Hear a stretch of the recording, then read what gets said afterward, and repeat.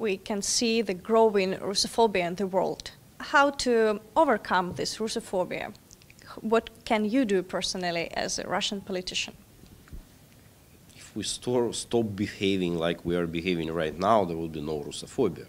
There is no organic Russophobia in any countries. Of course, some people, which are usually pretty marginal in their own countries, they're afraid of Russia as just a big country, as a big Russian bear. But just 2-3 years ago, how many of them were, say, in the United States? 5% of population, maybe. That's it. Right now, that's 50%, and that's all us. So the source of Russophobia is in Russia, not in the other countries.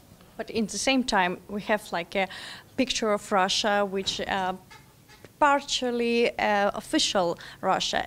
If there are chances to develop this liberal another Russia, and who can, I don't know, develop this picture, and how could we, Ukrainians or somebody else, could help in this? I would be extremely cautious in using the word liberal, because in our cultures, many people understand very different things under the word liberal.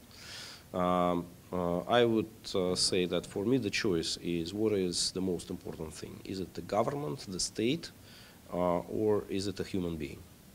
And that's the most important thing that, in my mind, Russia should transition. It should stop believing in state. It should start believing in a person and do whatever is possible to unveil personal entrepreneurship and whatever. What can be done is it is a kind of soft power. It's a soft power of European Union. It's a soft power of United States. It's a soft power of Israel. It's soft power of Canada, and of course it is soft power of Ukraine.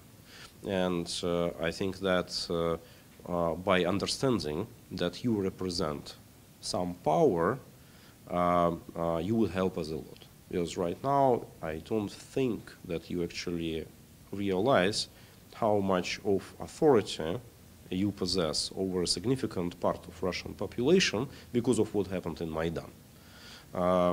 Even with official numbers, 15% of Russian population, which is some 30 million people, which is almost the size, not almost, but it's comparable with the size of Ukrainian nation altogether, they are sympathetic towards what's happening in Ukraine. They're against the war. They are ready to help.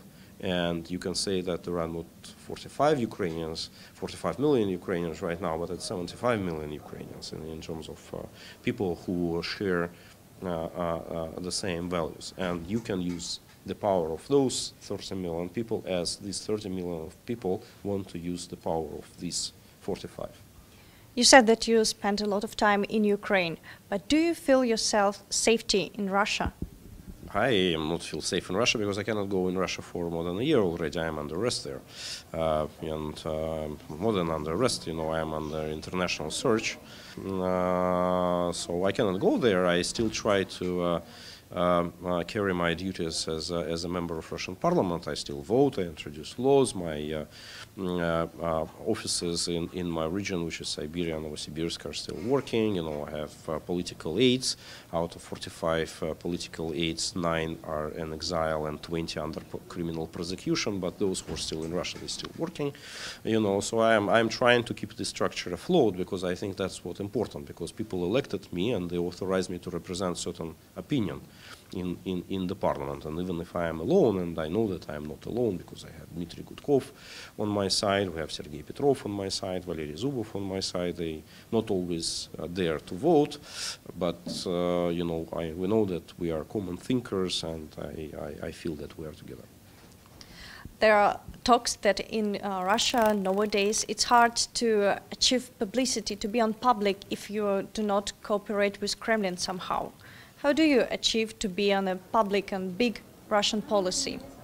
Right now, I cannot say that I am big on Russian policies, because I have good media coverage, but that media coverage usually is related to some new criminal prosecution, or some new funds that I supposedly embezzled with some other state foundation. You know, but that's the rule of the games. At the end of the day, Winston Churchill once said, you know, if not for necrolog, you know, all public buzz is good. You know, so I'm trying to keep afloat. What really saddens me is that I cannot go back to my region because a lot of work of a deputy is related to personally talking to people, and I love to travel in the countryside. I have a lot of supporters in the countryside, actually more than in the city.